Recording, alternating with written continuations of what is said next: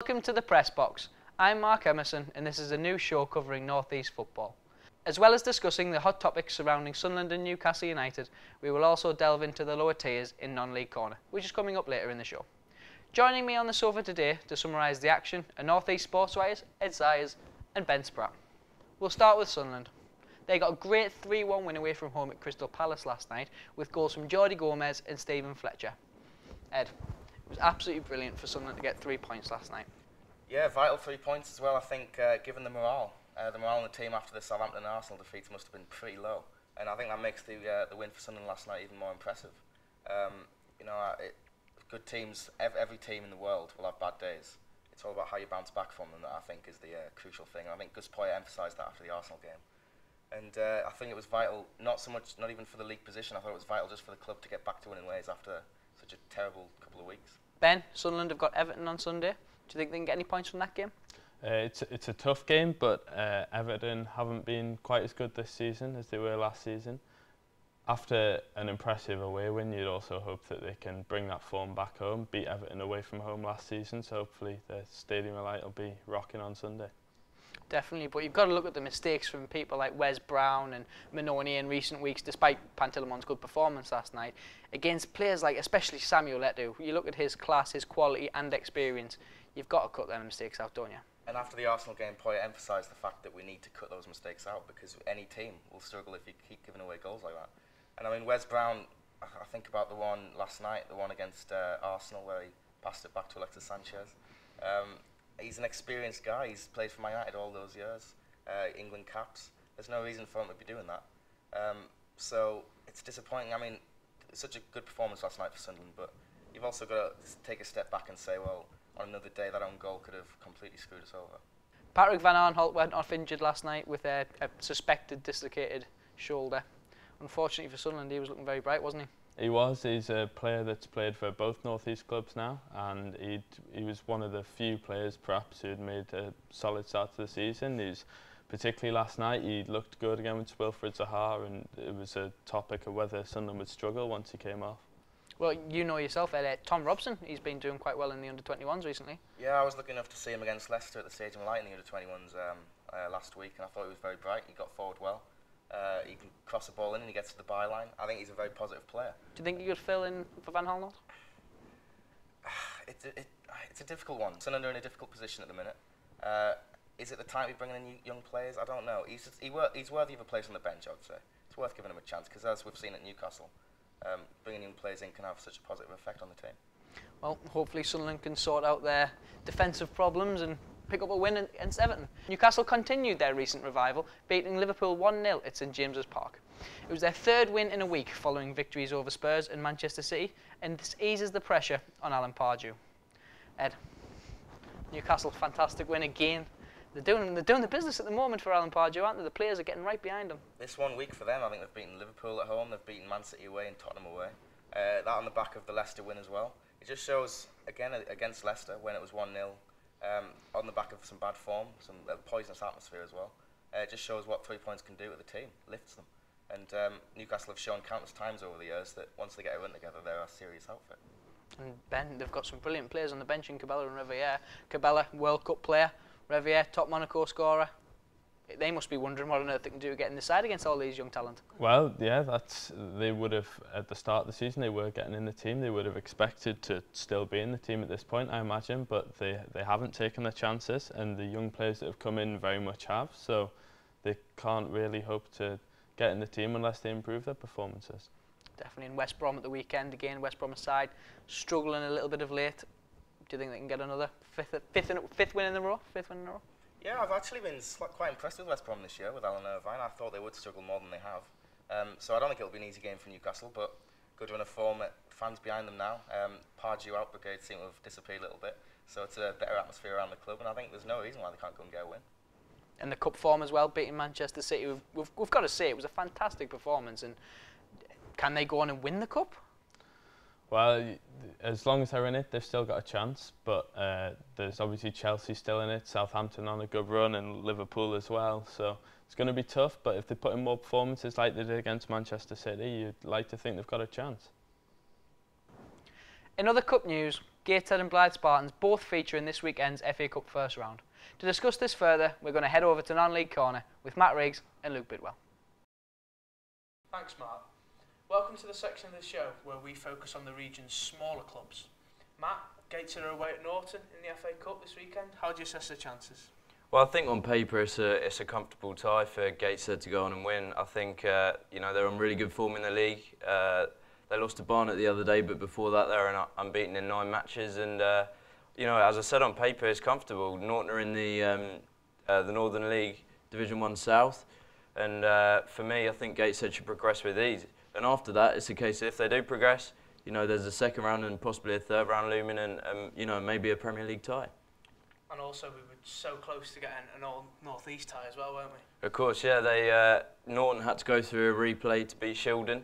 They beat them 2-1 after a replay in the fourth qualifying round, that was, and it was 0-0 in the first leg. So yeah, very, very close to getting an all North East tie, which would have been good for the supporters. Would have been a packed out stadium, but instead, Gateshead will go down to Norton and be really confident in their chances.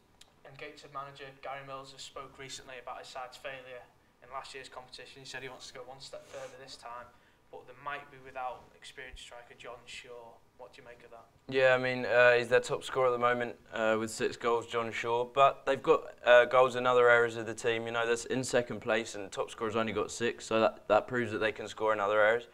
And you mentioned about Gary Mills wanting to go further in the cup. That is there, obviously, it's an added bonus, but I think their concentration is going to be on the league this season. Obviously, they missed out in the playoffs last year, and they're in second place, so they're flying at the moment, and I think the concentration will be on the league. And one other thing Mills has talked about recently is his ability to rotate his squad this year. Last year he had one of the smallest budgets and the smallest squads in the conference. They did well, so they obviously brought players in like Alex Rodman from Grimsby. And do you think you'll possibly see some of these fringe players starting, making a case to be involved permanently in the first 11? Yeah, certainly, I think so. And, that league is so tight at the moment. Gates are in second, but there's only 6 points from them down to 12th at the moment. So I think the use of a big squad will be really important. I think everyone will have to play their part if they're to, keep that going in the league and progress in the cup. It's a lot of added games. They'll have Tuesday night games frequently this season. So, those players will be very important. Another North East team in the FA Cup first round this weekend are Blythe Spartans, who are at home to conference side Altrincham in the first round. They've had quite a run so far, haven't they, Matt? They have, yeah. They've had 4 qualifiers all away from home. And I was told this week that the last time that happened was in 77-78 when they got to the 5th round. So, there's great history in the FA Cup there for Blythe, and this season they're really, looking good in that competition. They face Altrincham though, conference side again. It's going to be really tough for them. I think they might struggle, but anything can happen in this competition. It's the magic of the FA Cup, And I think they'll be confident going into that match. And as Blythe know well, they've been there before, giant killers in the FA Cup themselves. Can you see them going beyond Altrincham? Certainly, I think their league form has really improved since this FA Cup run. They've had 1 defeat in 11 games, so that says it all. With these games giving them confidence. So I think the form that they're in, they can certainly hope to progress. But I was talking to manager Tom Wade in the week, and I think he'll be playing down the game to his players. He's got a young squad there, and I think they'll all be excited by the occasion, but he'll need to make sure they keep their feet on the ground and just play their normal game against Altrincham. And also another little helping hand for Blythe is they were supposed to be playing at home tonight in the Cup, and the league have given them special dispensation to call off that game, whereas Altrincham will be playing against Lincoln. Is that going to give them the edge in terms of fitness?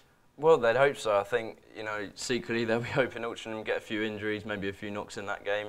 Whether it's yet to be seen whether Altrincham are going to play their full-strength side. I presume they will against Blythe and probably against Lincoln tonight as well. They're in a sticky position themselves in the league. But as you say, the league giving Blythe a night off tonight is a big positive for them. I think they can get their players rested up. They've been using their whole squad in recent weeks, and they'll really be fresh for the FA Cup on Sunday. Now on to the Northern League, and we'll start with Jarrow Roofing, who took on a Newton Aycliffe side looking to continue their good form. Jack Spedding reports. Jarrow Roofing travelled to Newton Aycliffe for the latest round of the EBAC Northern League Division 1. The Roofers, who are unbeaten in their last 10 games, had an early chance to seize the initiative. Carl McCann was put through one-on-one but could only dribble into the Newton goalkeeper. Despite their dominance, Jarrow conceded a dubious penalty. What looked like a regulation goal kick turned to a spot kick as the linesman flagged, much to the disbelief of the visiting players. Stuart Banks made no mistake. The Roofing continued to dominate and were handed a second clear opportunity. This time Louis Teasdale was played through, but hesitated in front of goal and placed a shot straight at Barry Poskett. In the second half of little action, Newton Aycliffe were denied as Greenan made a smart stop from a free kick. And despite their pressure, Roofing left empty-handed. So as we just saw, it was a tough afternoon for Jarrow, first loss in 11. Possibly didn't get the rub of the green with decisions, but they have been in good form lately and they're looking good in the league, aren't they, Matt? They have, yeah, and they're in seventh in the division at the moment. They've got some games in hand on the teams above them as well. So as you say, yeah, they're looking good. I think it's their home form that's propelled them to that position. They've got 6 wins from 10 at home, and you know, the away form's probably the one they need to concentrate on. They've only won 2, I think, of their 5 games away from home, as we saw in Newton Aycliffe at the weekend. So if they can get their away form going, I think, you know, that could be a really good season for Jarrow Roofing this year. Elsewhere, North Shields were in FA Vars action on Saturday against Emley. North Shields welcomed A.F.C. Emley in the FA Vars at the Darren Persson Stadium. The home side started the game on top and took the lead when Denver Morris squared the ball to Dean Holmes, who slotted into an empty net. Emley equalised soon after. Alex Hallam scrambled the ball through to the on-rushing Jordan Townend, who finished neatly past Shields keeper Chris Bannon.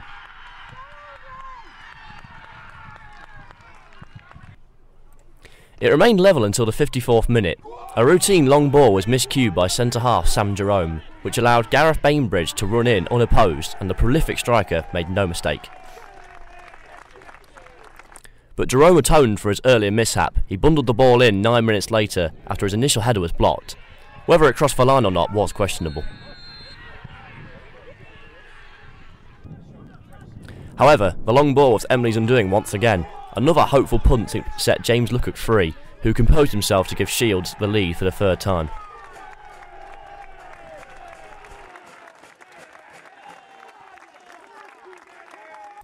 Two minutes later, Bainbridge poked home his 2nd and the team's 4th to firmly put his side in the driving seat. The striker shared the moment with one particularly excited fan. It could have been more for Shields, but Emley defender Ryan Brook made an excellent block after Ben Richardson rounded the keeper. This late goalmouth scramble was the closest that the visitors came to a 3rd goal, with another clearance under the crossbar denying them a deserved consolation. Despite their best efforts, Emley couldn't overcome the side 1 tier above them in the non-league pyramid.